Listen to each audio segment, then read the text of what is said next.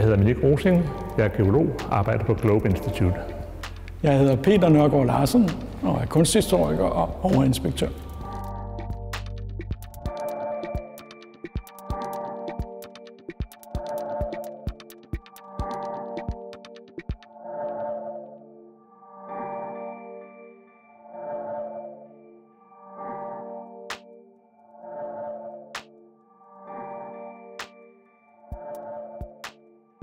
Vi står foran Peter Christian Skovgaards billede fra Højerup Kirke på kanten af Stevns Klint. Og sammen med mig står Minik Rosing, som er geolog, naturvidenskabsmand. Og jeg synes, det kunne være rigtig spændende at høre, hvad du egentlig får ud af sådan et billede, som jo rummer rigtig mange fortællinger. Det tror jeg da godt, jeg vil lægge ud med at sige, at selvom jeg er geolog og videnskabsmand, så får jeg i hvert fald også det ud af det, at det er jo et kunstværk. Det er jo fantastisk maleri. Det har noget, som videnskab måske ikke kan. Det er jo en virkelig god beskrivelse af den her klint. Og igen, hvis jeg nu som geolog havde beskrevet den, så ville jeg gå ind og beskrevet den ene element, den nederdel af klinten, som består af en type kalksten, og den øvre del består af en anden type kalksten, og midt imellem er der et lille lag af ler, og det ville så have været det. Og så ingen ville have kunne se den her storslåethed. Og jeg ville synes, at det var super ærgerligt, for grunden til, at jeg overhovedet tog derhen, det er, fordi det er sådan et storslået sted. Men det kan jeg ikke få lov til at dvæle ved. Geologi, det siger man jo, er den eneste videnskab, hvor fødderne er vigtigere end hovedet. Fordi det handler om netop at gå rundt ude i sådan nogle landskaber og observere det, man ser.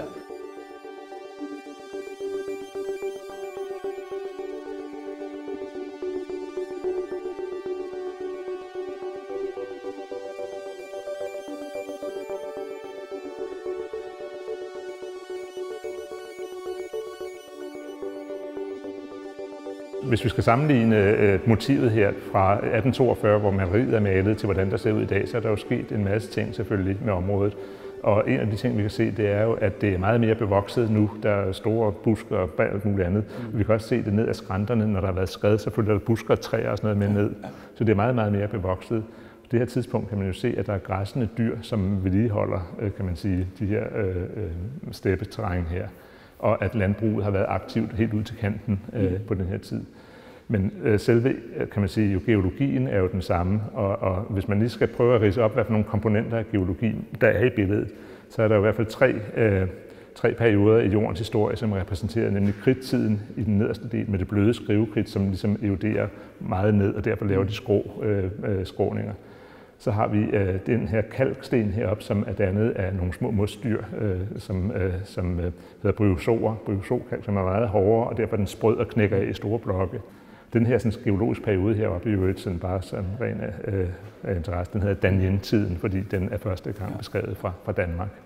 Og så har vi herover, der har vi så kvartærtidens eller pleistocæntidens istidsaflejringer, som er kommet allerøverst ovenpå, da isen pløjede hen over landet.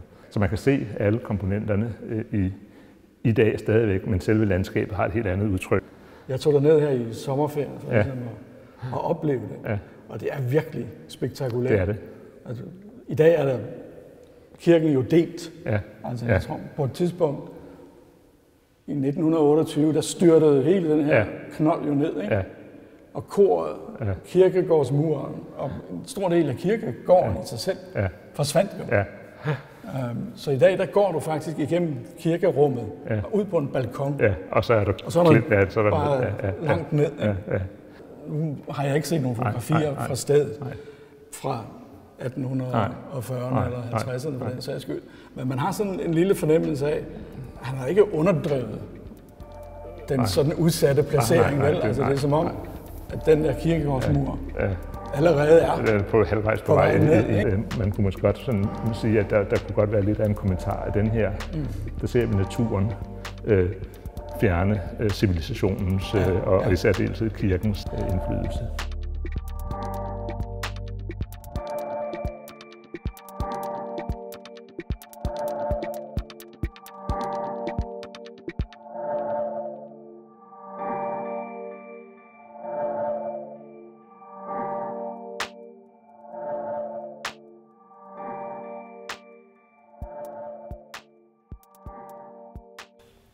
Men i forhold til den her antropocæne diskussion, som jeg ved, du har beskæftiget mig meget med. Ja. Hvad kan billedet fortælle os der?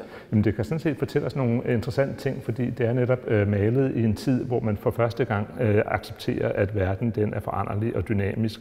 Og der, hvor vi begynder først at sige, okay, men verden den er ikke, som den nu engang er lavet, den ændrer sig. Man er opmærksom på, at der er forandringer i verden, og man begynder så småt at acceptere, at der har været istider, der har været tider, hvor der ikke var is osv. Så verden, klimaet, alt muligt er noget, der forandrer sig.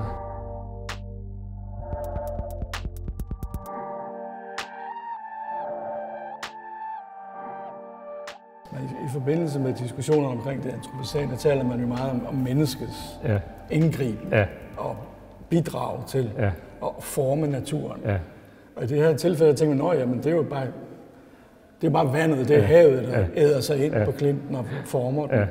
Men der har også været så meget, kan man sige, kommerciel udnyttelse af den her klint, at det måske også har haft en indvirkning på det er helt klart, Altså det er helt klart, at Stevns Klint jo, altså fordi kalk har været brugt til mørtel og alle mulige andre gode formål og skrivekridt og alt sådan noget, så har man jo udnyttet, og helt tilbage i stenalderen har man udnyttet flintestenene til stenredskaber. Så det har altid været målet for menneskelig udnyttelse, og det har selvfølgelig også været med til at nedbryde den.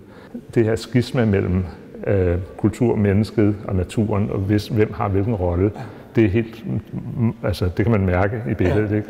Selv uden at analysere det sådan særligt. Og jeg tror, at der er ikke nogen, som ikke har en eller anden forestilling om, at det vi gør, det har en tilbagevirkning på vores verden. Og det vi måske står overfor nu, det er jo, at vi skal til at forstå, at det er sådan set naturen, vi skal forhandle med, så at sige. Og det er naturen, som i virkeligheden giver besked til os om, hvordan, fordi der er ingen tvivl om, at mennesket i dag er den stærkeste forandrende kraft på jorden. Og det skyldes jo, at vi er så forbasket kloge på alting, at vi kan styre energistrømmene på jorden, og dermed kan få ting til at ske, som ellers ikke ville ske. Dengang Skovgaard malede det her billede, der skulle man have troen for at flytte bjerge, og nu kan vi faktisk gøre det selv.